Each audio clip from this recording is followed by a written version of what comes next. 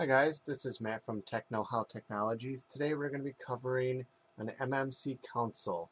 And yes, I did already make a video on this on a Windows desktop. It was for like a home edition or desktop edition.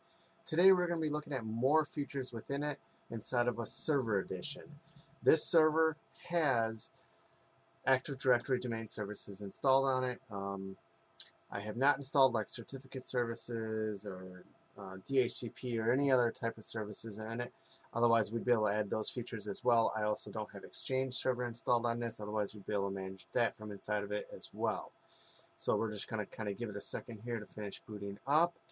And then we're going to move forward and create this. I do have one created here, but we're going to delete this and start fresh. Alright, so we're going to hit Window R, type in MMC, and hit OK. That stands for Microsoft Management Console.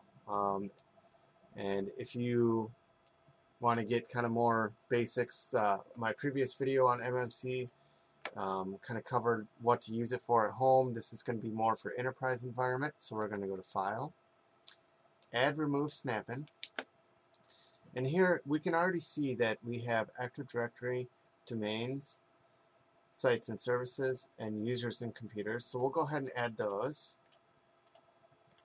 And then ADSI edit, I like to add that in as well. I like to create as much, think of this as a Swiss Army knife or a toolbox with all your tools inside of it all in one place.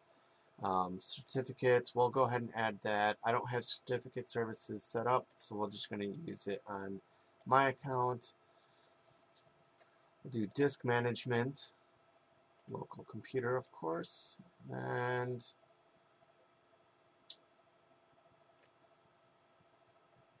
I don't think we really, well, let's add the firewall in here just for fun.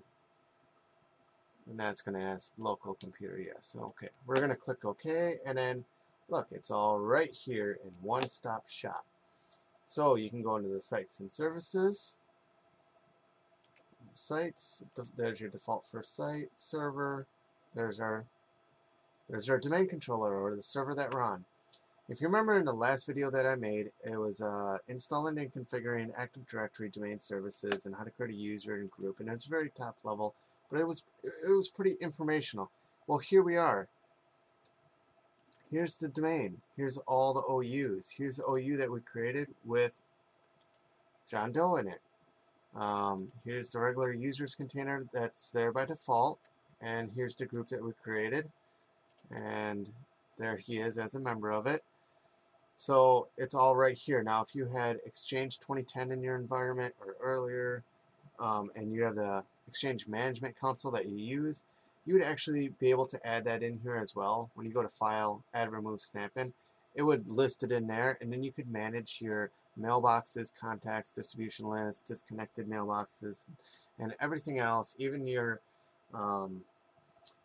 personal folders and different stuff right from within this one console, and then come right up to Active Directory and manage what you have to do right there as well. So it's all right in one spot. And then your ADSI edit, of course, we'll do connect to, and we'll click OK. Leave it by default. We'll connect to 80.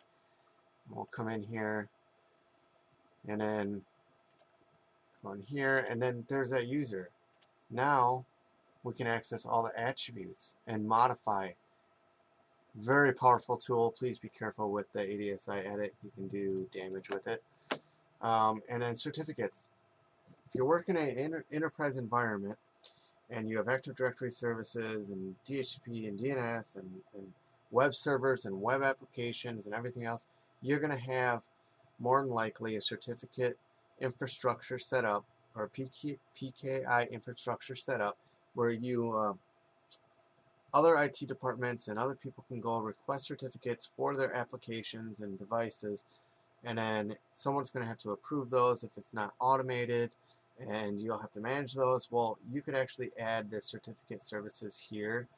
I know this is just local, but if it would pop up in the Add Remove Snap-in, where you could actually manage your certificates right from within here, and that's of course right in all in one toolbox.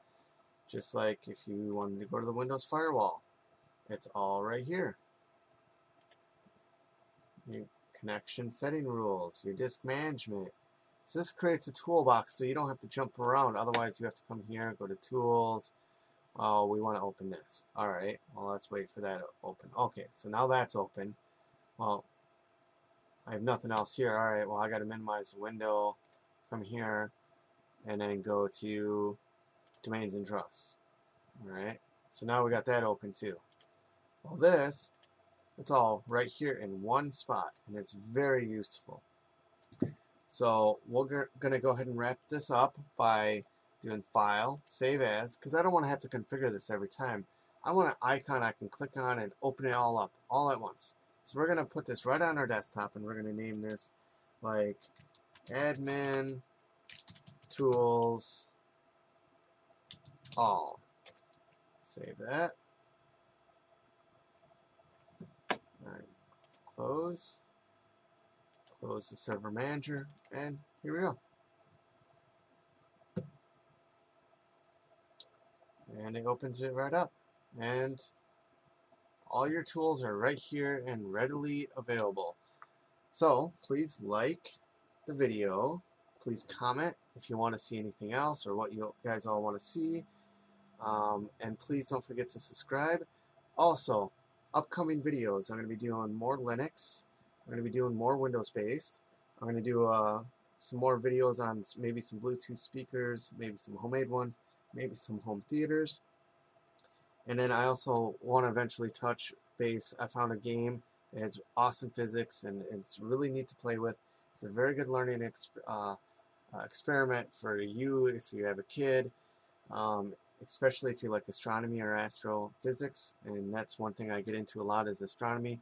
Maybe eventually I'll start doing some astronomy videos, but it's called Universe Sandbox. You can download. You do have to pay for it, but you can download and install it right from the internet or through Steam on Windows-based or Linux-based systems, and I can't wait to show it to you guys. Alright, well, thanks for watching, and have a good one.